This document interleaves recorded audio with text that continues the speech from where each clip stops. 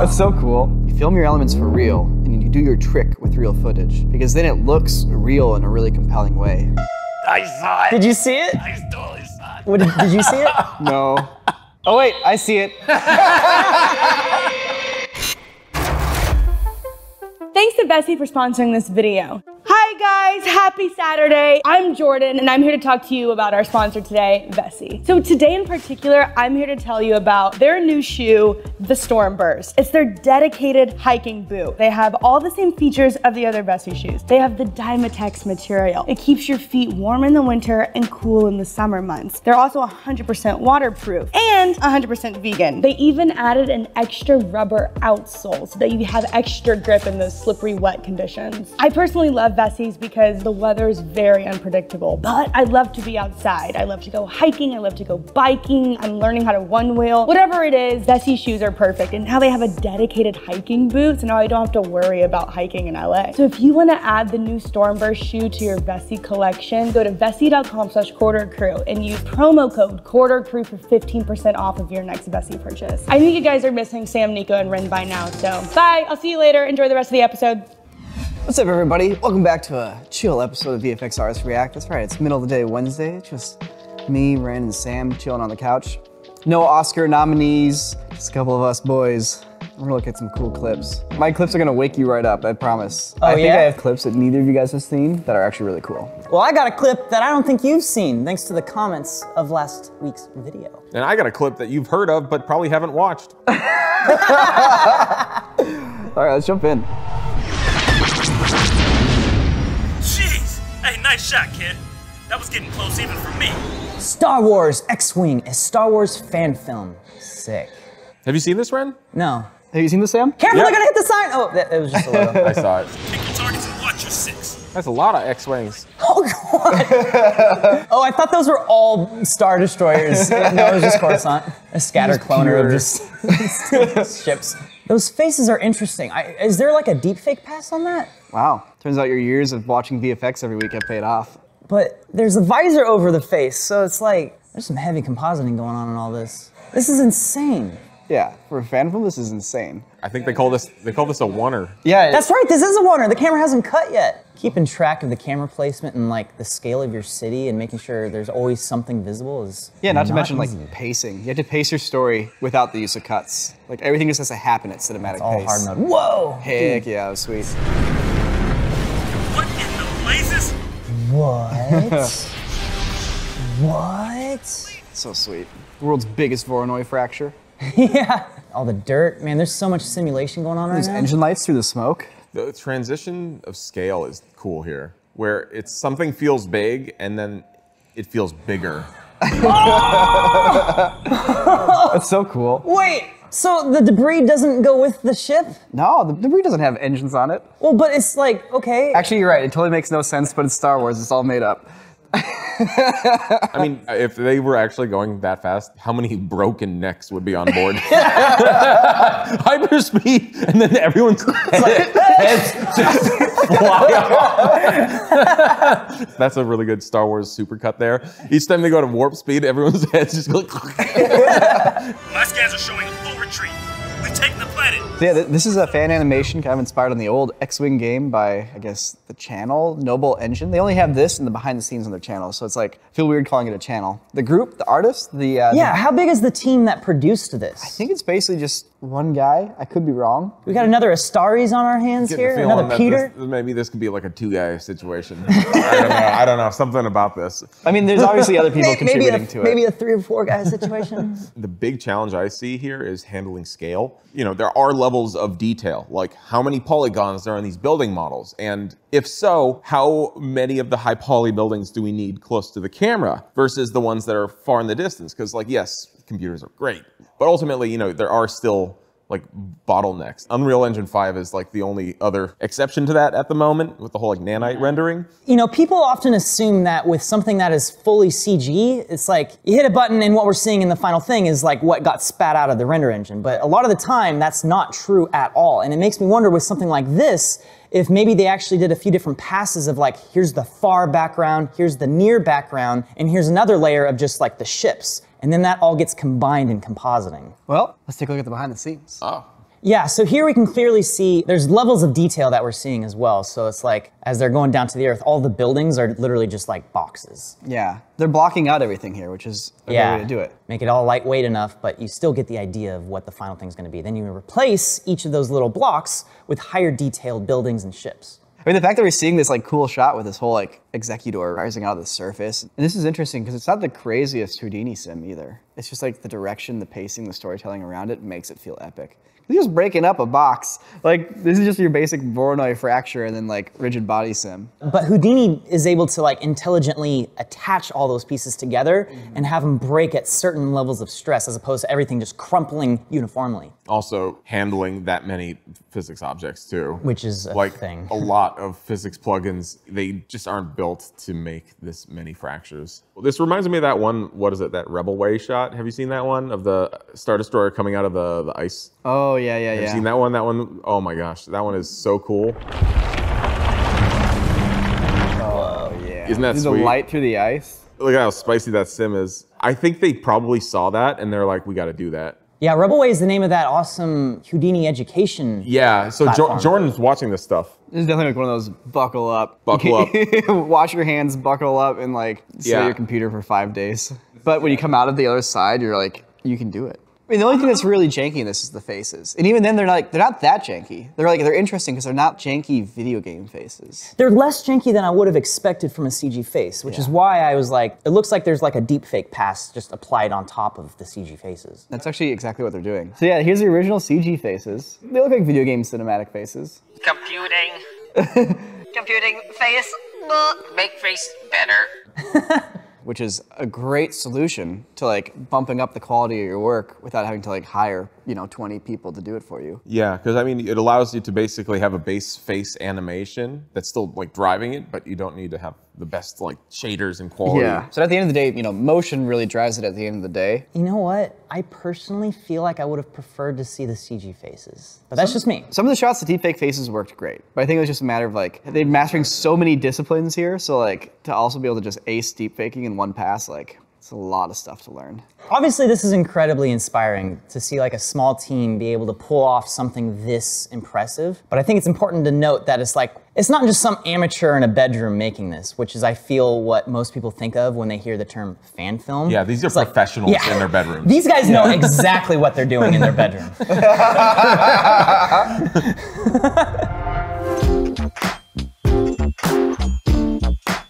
Look at that nice house. Look at that water hitting the lens. I've seen this. Couldn't close the door. There's a... Okay, I see what's going on. It's a glitch. It's an Don't EA touch game. This is funny because we can all relate to video games glitching on us. Ah. Hello, fellow gamers. This is really well done though. It is. It's extremely well Yeah. done. It's like there's an art to making stuff glitch in a, I don't realistic way? Is that the right way of saying it? Yeah, 'Cause it's like authentic. Nothing is realistic about a glitch. Authentic. Yeah. And authentic. I like the camera move at the end where it like bobbles back to the corner of the wall. This is so intense. There's so much going on. How much you want to bet that's just a CG person? How much you want to bet this is all That's CG? a real person. You think so? Yeah. They walked through that desk flawlessly. Though I will say that the desk came up to just below the bottom of her shirt, making an easy compositing line.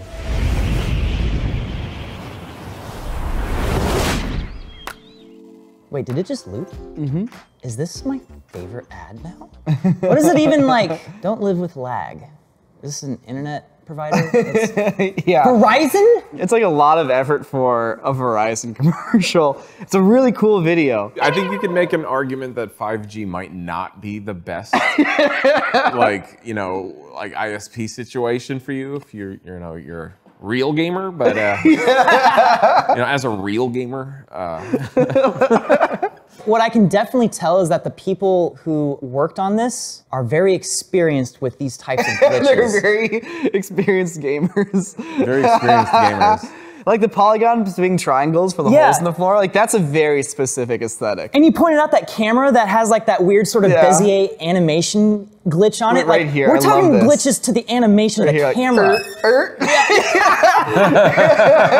Which that's a glitch that only people who animate will understand. Right. So that's like them putting in like all kinds of little hints. There's probably so many Easter eggs in this. I gotta wonder, how do you think they did the girl on the bike? It's like if a lot of the stuff, like if we go through this, so that's probably just a picture of a van that's actually there, and they erase it and they just, you know, scoot it around for some shots or have a 3D model of the van. And the tree, when it pops into the van, it's probably a 3D model. But this, like, sure, it's a 3D model bike, but that's a great shot of a person next to it, not on a bike. I think this person was actually riding a bike and they painted out the bike and the legs and just rebuilt the legs from scratch. Because I think the jean jacket and the arms and the hair, the helmet, the face, like that's all super realistic. But legs, jeans, shoes, that sort of thing is pretty easy to do and make look photorealistic. Yeah, you're right. Because also I'm also seeing like this little bike wobble right about here. You see the little wobble as like the hands grab the handlebar. It's something that is going to be pretty hard to replicate if it's not a real bike. Yeah, and even like the pressure on the feet as they pedal and stuff, even if the legs are replaced, like it's perfect motion, right?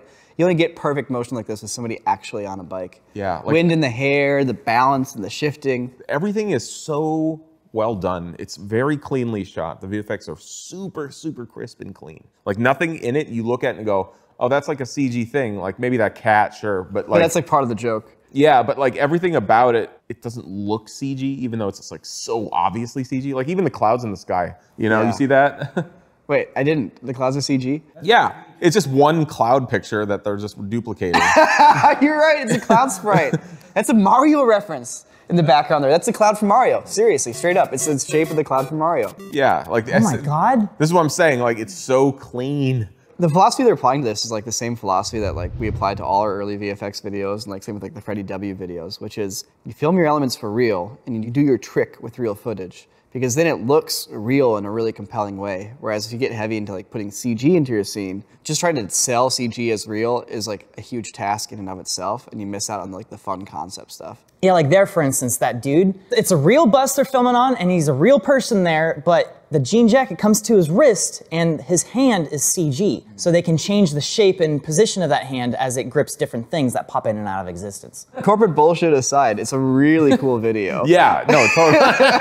I think that's the summary. The creative team killed it with this project. I think that is something we can agree on. I just like seeing like the high quality version of shots that we've done so many times over the years. I'm like, yeah, they did, they nailed it. Yeah, it's cool seeing like the whole aesthetic of like video game glitches in real life. Like we've made multiple videos with that as like a theme for what we do. Yeah, I think like to the glitch video, obviously, Yeah. the glitch, but also the Matrix one. Yeah, I was about to say, early access Matrix. The early access Matrix video is like the same thing. I'll bet some people on this team watch Corridor videos. Not saying that they took our ideas or anything like that. No, They- no, we no. don't- No. We don't own video game glitches as a concept. No, but, like, not at all. We live to inspire.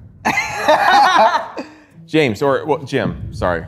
I don't know which one you prefer. Consider subscribing. Thank you. Statistically speaking, that's your name.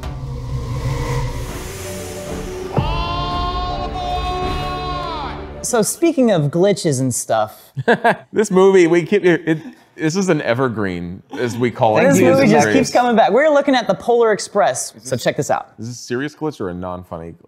Wait. Can I You'll spot see. this? You'll see. Pay close attention to the elves. There's the elves. Oh, I saw it. Did you see it? I totally saw it. What, did you see it? No. he's still there. No, let's see it. Let's see it. Go back. Oh, damn. It's like, where's Waldo?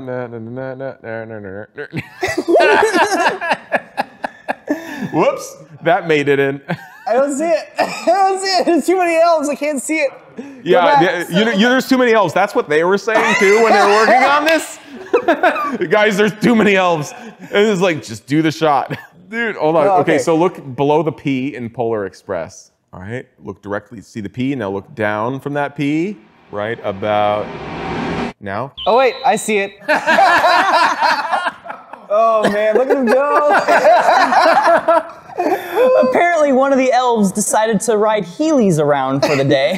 What we're seeing is an army of elves just marching along with a bunch of different animations, but one of them doesn't have any animation on the elf at all. It's just in a walking pose, and it's animated along a spline, probably just going along. So it's, first off, just kind of funny to watch, but I think it's also something that is all too easy to have happen in production. You have all of these different 3D models of these elves. They all have what are called bones in them that you can animate to have them do different animations. And some of them are lined up, like those two guys there in front are perfectly in sync with each other. And so if you just have one animation for all the elves, it's gonna look too uniform. So the challenge becomes like adding a bunch of different types of animations and scattering it across there. So when you're doing huge crowds, basically you're doing scripts, because you're not going to actually assign a unique animation to each person by hand. There's just too many elves. Maybe. There's too many elves. There's too many elves. So many elves. Well, I mean, sorry, you can, but if you're going to make a bunch of characters like this in mass, it's not necessarily going to be all right, let's pick the animation for each guy here. There's a possibility that when you're assigning the animations, one doesn't get an animation. Either something glitches out and it assigns like a null animation and nothing happens. Or what